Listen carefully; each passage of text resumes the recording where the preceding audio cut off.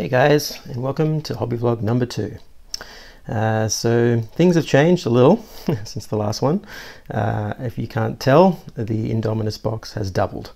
So now I have 2 lots of everything. I just couldn't help myself. The extra eradicators and the blade guard and stuff like that was just too good to pass up, and it was at the store, so you know, just bought it. So yeah, I've begun the process of painting the brown and black ink washes. Here we go, just in the front. So if you've seen the last little hobby vlog, I talked about this at the end. So this now has the brown and black ink washes over the Leadbelcher undercoat spray, and yeah, you get a really nice oily metal. Now it looks like a little bit brown in this video, but it's not as brown as what it seems here. It's a little bit more silver. But yeah, you can see it looks pretty cool. But once you do your final dry brush highlight, which I talked about in the last one, I'll see if I've got it there somewhere. Here we go. So the rune steel, okay. So once that gets dry brushed over, you'll end up with a much more silvery finish.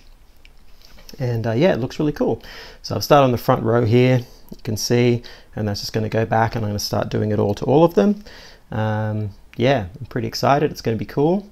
And that will basically, so if you have like 2 Indominus boxes and like 2 of the last edition of 8th edition, you can pretty much make quite a few combinations of like 2,000 point armies, which is really cool, without having to buy anything else, and that saves you a lot of money.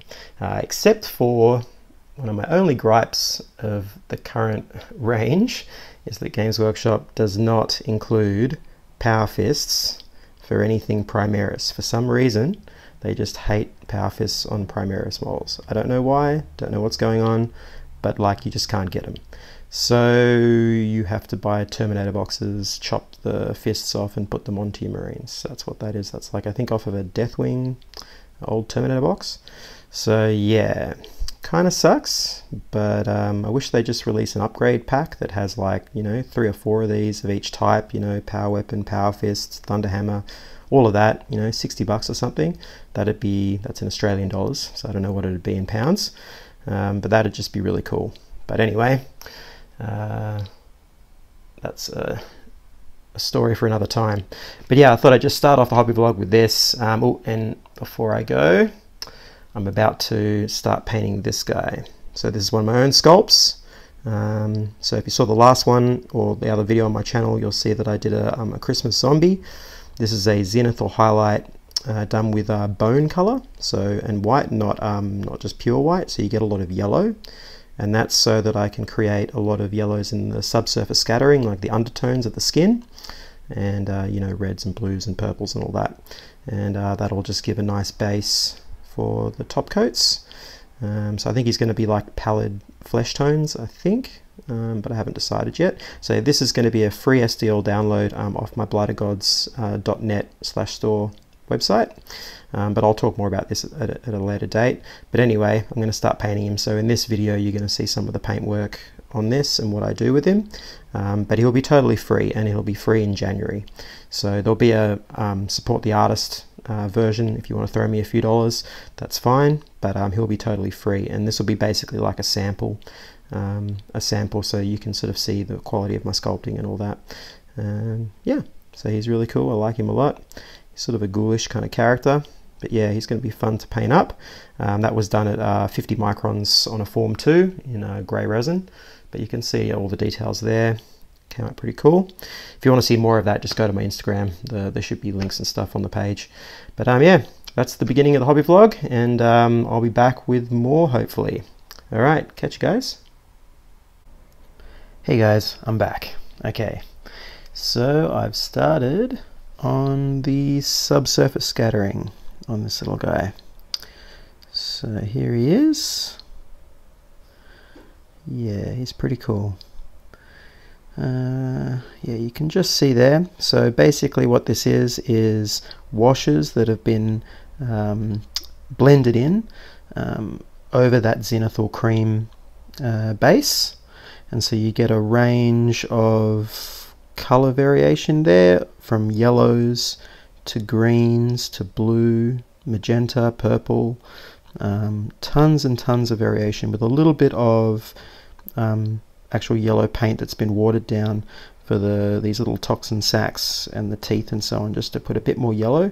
And if we have a look on the top, you can't really tell from this video, but there is some, maybe on the back here, you can see a bit of yellow going on there, and that just helps to reinforce like the bone coming through the flesh and so on.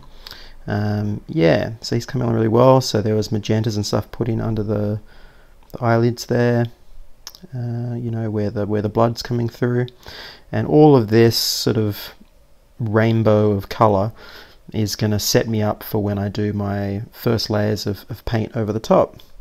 So I'm going to be going for, popping it down, there we go, and yeah, I'll just show you. So we've got, I think I'm going for some pallid colors. So we've got some Cadian Flesh and a little bit of Corpse Pale. So these are like really pallid kind of colors, and that'll probably blend up to some white here.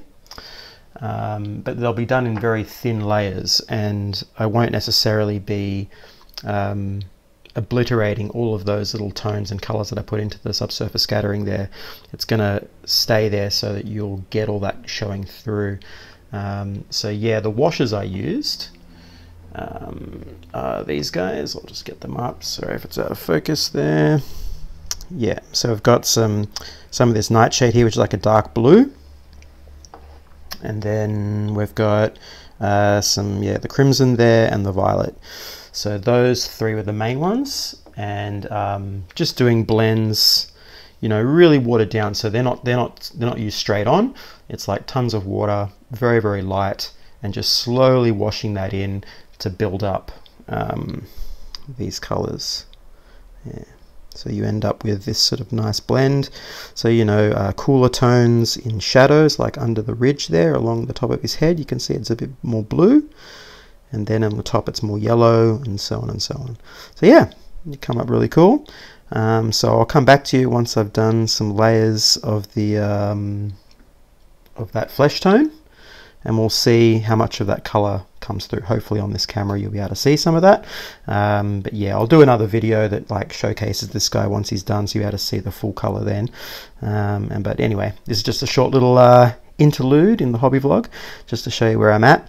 And yeah, I'll be back soon with hopefully some layers of skin painted on. Okay, I'll see you soon. Hey guys, alright, I'm back. So I've done a few layers of skin on top of this guy, and there we go. So you can see all the colors blended together. Yeah, there we go. And you can see I've gone back with some purple wash just to deepen the shadows and get like a nice, I suppose, contrast between yellow and purple. He's not totally done yet, but I thought I'd just show you how the skin layers go on, and how all that sort of subsurface scattering layers that I put on first, how they sort of come through. And yeah, I think it comes out pretty cool. Well, it's good for like monster flesh anyway. If you were doing like, I guess, a human or whatever, you might be a little more subtle with those colors, but on something like this, yeah, you can go a bit crazy. So I still got to do the teeth and put some reflections in those sacs and the eyes and everything, but he's pretty close. So yeah, you'll see the final results of him at some point. I'm going to do a little showcase video and show what I've done.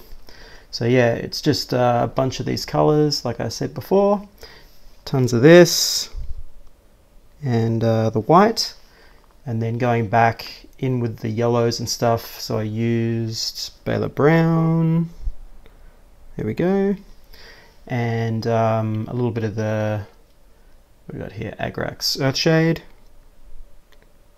Yep, and that just helps redefine some of the recesses and some of the areas that are going to be a bone color, or in this case this toxic fluid or whatever it is in his cheeks.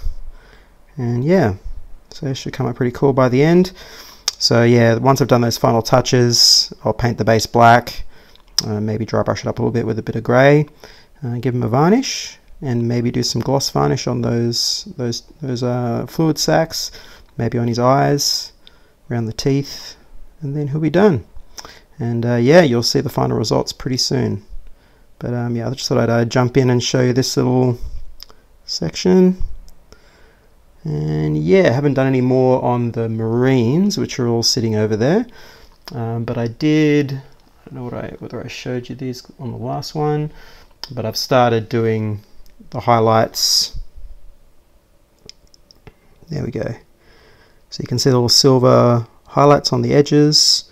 So that was dry brushed first, and then some little line edge highlights here and there. But like I said in the previous video, you don't have to go to town on that, and it looks pretty cool. So it's very fast to do. Nice oily, dark browny black metal. And they should come up pretty cool when they're done. Yeah, so that's it. And there might be another little section of this video before the end. I'll see how I go. I've got a couple more days before the end of the week, so if I don't do any more, there's no more bonus content, then have a great week, and I hope you enjoyed this vlog, and I'll see you on the next one. Alright, bye bye. Hey guys, alright, I'm back. A little bit of bonus content. So I finally got a chance to work on the People's Champ here, Chief Apothecary. Yeah, he's very close to being finished. Got his armor, shoulder pads done, all that. On the base as well. Poor little guy's dead, but I'm sure that gene seed will get used for another scout. Yeah, and this guy's got some stupid rules in the game, which I think everyone that doesn't play Space Marines probably hates. But yeah, it's pretty cool. So he's coming along. And then finally, I thought I'd just quickly show you this. I've done all of the reflections and the finish work on him. So I'll do a video for this, a showcase video shortly. He'll be able for download off the Blood of Gods website, I think on Monday, Australia time, the 4th. So yeah, and then he'll be available forever after January, during January and after. So yeah, but yeah, I'll release a video for him. It should come out on Monday. If you're on the other side of the world, then I guess it's 2 days away by the time this video comes out. But yeah. He's cool, I like him, prints well, and yeah, hopefully you'll enjoy printing him too, and painting him up. He was a lot of fun. So yeah, that's it for this hobby vlog. I've had a pretty good week, pretty productive, yeah, and hopefully I'll do another one. And yeah, thanks for watching, and yeah, I'll catch you guys later. Alright, bye bye.